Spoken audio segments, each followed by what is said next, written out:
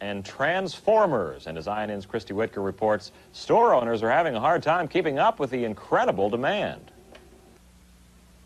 They're selling so well we can never keep them in stock. Both items we get about 1,000 requests a day, and whenever we do get stock, we're sold out within 2 or 3 days, and it's another 5 or 6 weeks before we're able to get them in again. The sales manager of New York City's largest toy store is talking about the toy industry's newest craze, GoBots and Transformers, which are a cross between small die-cast vehicles, which have been a favorite of kids for generations, and space-age robots, which can assume a variety of shapes and forms. What's particularly desirable about such a toy?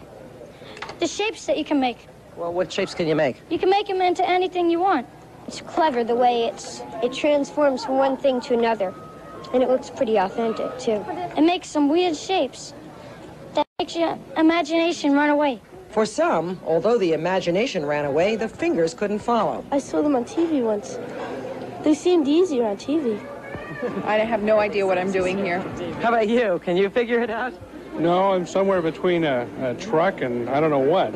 GoBots and Transformers are manufactured by 2 rival toy companies. Tonka Toys' GoBots came out first, then came Transformers by Hasbro Industries. Depending on their size, the toys range in price from $6 to $35. Both have command centers and comic books which explain how the creatures came to Earth and which are the good guys and which are the bad.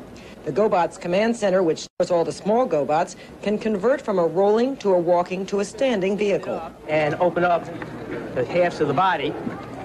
You have a command center. You have a jail for enemy GoBots. You have a cafeteria for good GoBots to get recharged.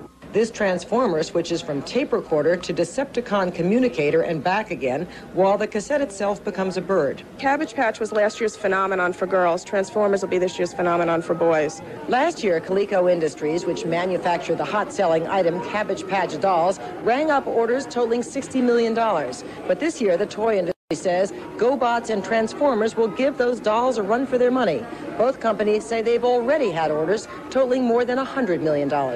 For the Independent News, this is Christy Whitaker in New York City. I wonder whatever happened to regular old train sets.